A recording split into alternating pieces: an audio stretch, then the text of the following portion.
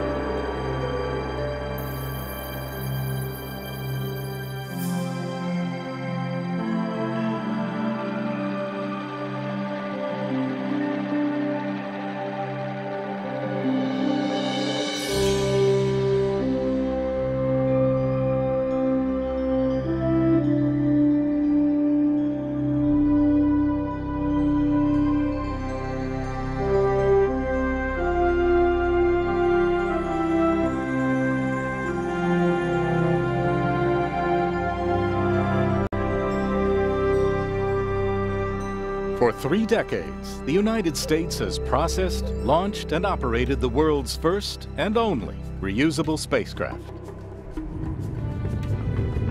The Space Shuttle is an engineering and operational marvel, ferrying men and women from around the world into space. In its 30 years of flight, the shuttle has proven itself to be the most versatile spacecraft ever built. This remarkable spaceship has been the platform from which many of the world's great scientific instruments have been deployed. It has carried astronauts who have launched and repaired satellites that changed the way we communicate. Houston, I think we got a satellite. Yeah, we're watching down here. It has enabled technology demonstrations and allowed space-based research in physics and medicine and materials science, and has allowed the creation of a partnership of nations from around the world to assemble a world-class national research laboratory in orbit around our planet.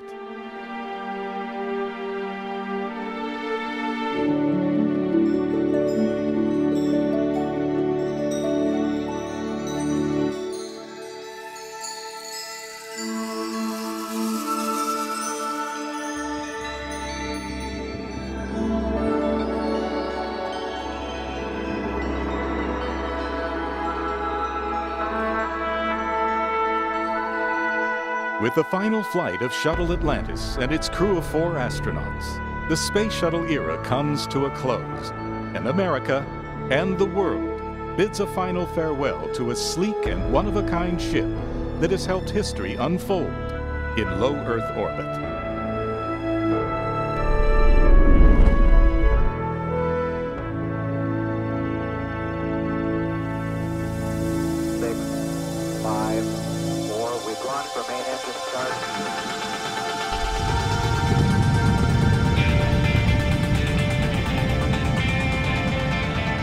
It all started more than 3 decades ago.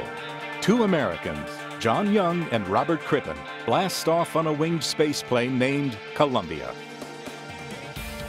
Now, more than 30 years later, with the 33rd and final flight of Atlantis, NASA adds a fitting coda to the Space Shuttle program.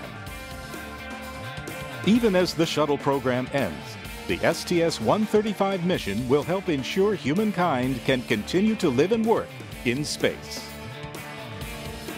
Atlantis carries the Raffaello Multipurpose Logistics Module, or MPLM, to deliver a year's worth of supplies and spare parts for the International Space Station.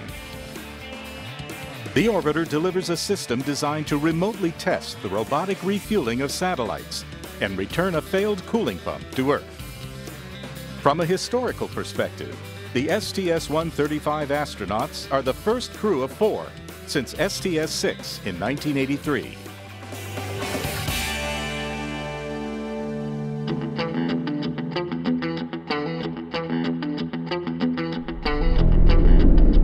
Retired Navy Captain Chris Ferguson commands Atlantis' crew as he makes his 3rd trip to orbit.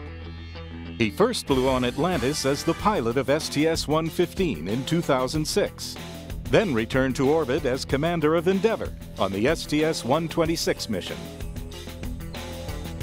The pilot of Atlantis is Marine Corps Colonel Doug Hurley.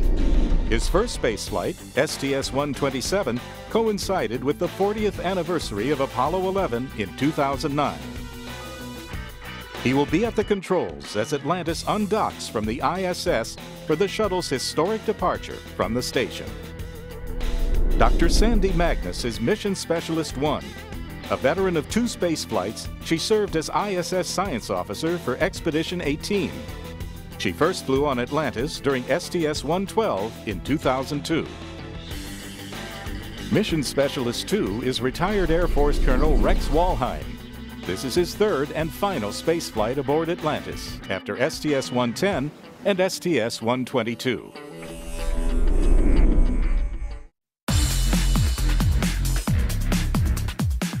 The flight of Atlantis marks the 37th shuttle mission to the space station.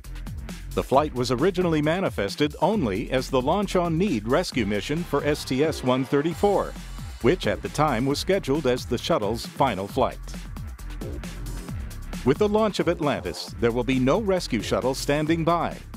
In case of an unexpected problem or emergency, Atlantis's astronauts would remain aboard the space station, ultimately returning to Earth aboard a series of Russian Soyuz spacecraft. America's leadership ultimately recognized the value of one additional shuttle mission, and the STS-135 flight plan evolved into an historic 12-day mission, delivering valuable equipment, parts, and supplies to the completed and fully operational station. It's an effort to posture the space station for about a year, put it in a good position until we can get our commercial cargo resupply system up and running. On Flight Day 4, the crew of Atlantis will install the Raffaello Logistics Module moving van to the ISS.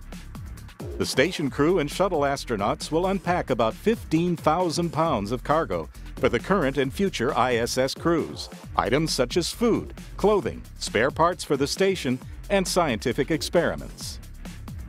At the same time, the joint crews will be repacking Raffaello with over 12,000 pounds of shuttle-related equipment stored on the ISS, other items marked for return to Earth, and trash offloaded from the station.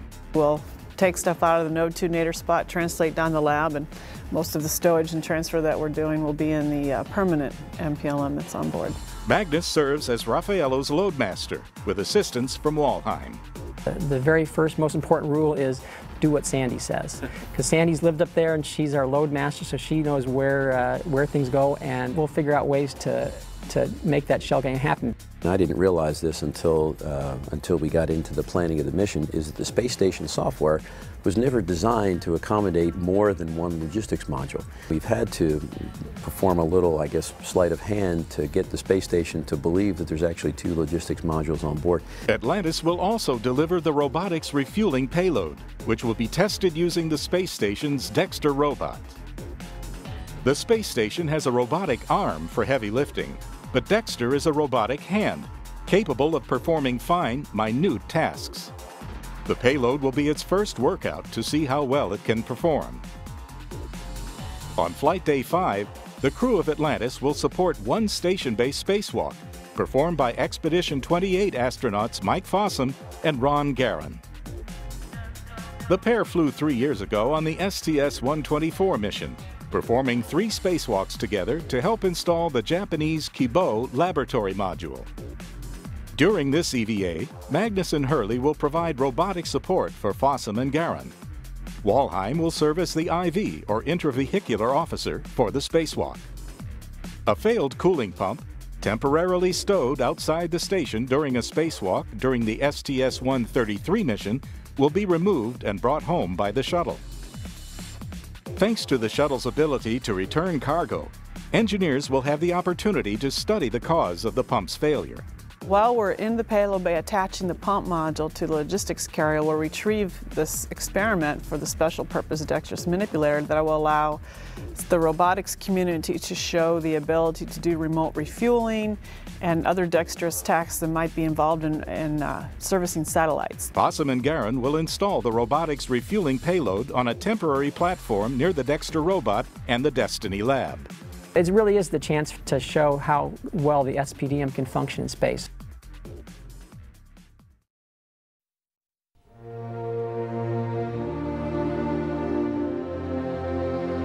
Over the past 3 decades, hundreds of thousands of people have dedicated their time, energy, and passion, and in many instances, their lives, as the shuttle was designed, developed, built, and flown. They are the people who have made the NASA team and the Space Shuttle program such a remarkable success, from STS-1 through STS-135. Their legacy lives on as the shuttle leaves behind a fully assembled and operational space station. To see a completed space station up there is really a testament to not only ingenuity of all the engineers and scientists and people on the ground who worked in the space station, but also the people who worked on the space shuttle that can make such an incredible, reusable space vehicle to make that happen. Atlantis was the first one that I flew on for STS-112, and that will be my last mission as well. So it holds a special place in my heart for the people who have worked on Atlantis for so long. I think it's special for them that it will be the last mission. You want to represent the thousands and thousands of people that have worked probably their entire careers. I don't know how many people that we've talked to or met that have been in the Space Shuttle program since STS-1. We just want them to know that what they've accomplished is incredible, and we'll do our best to finish this program the way it deserves to be finished. Nothing means more, I think, to all 4 of us than to honor that legacy and go out with as best a mission as we can fly. It'll be an emotional moment, I think, for a lot of folks who have seen the shuttle essentially build the better part of the space station, and to know that this will be the final time it leaves. The one thing that strikes me is how remarkably dedicated they are. That, to me, typifies the space workforce. They're a breed that is second to none.